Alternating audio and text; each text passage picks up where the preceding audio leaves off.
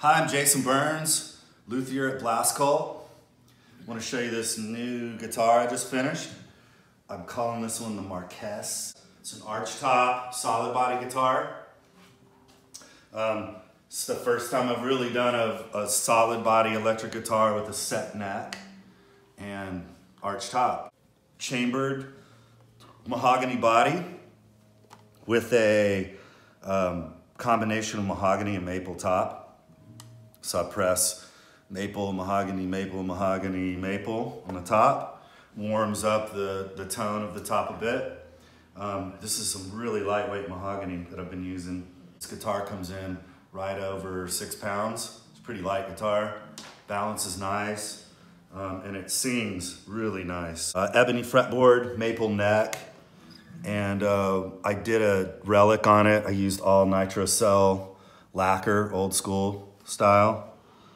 It's cracked up a bit, and I found this great two-tone binding. So I just stuck with that theme, listening to a lot of the specials and Selector and all the old 70s UK two-tone bands. Another first is I've never put PAFs in a guitar before. My buddy here, Adrian Emsley, wound these. He's a Gibson Les Paul freak and loves PAFs and has studied the science of those things and had real legit 59s.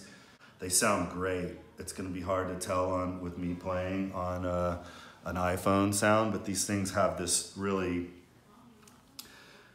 just detail, and they're very dynamic. I love these pickups, they're great.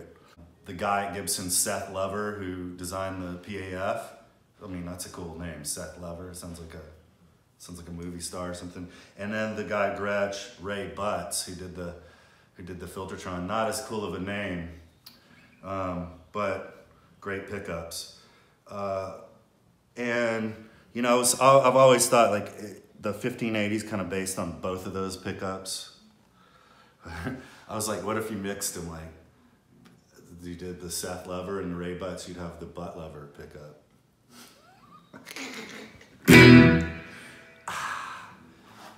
Yeah, so these PAFs.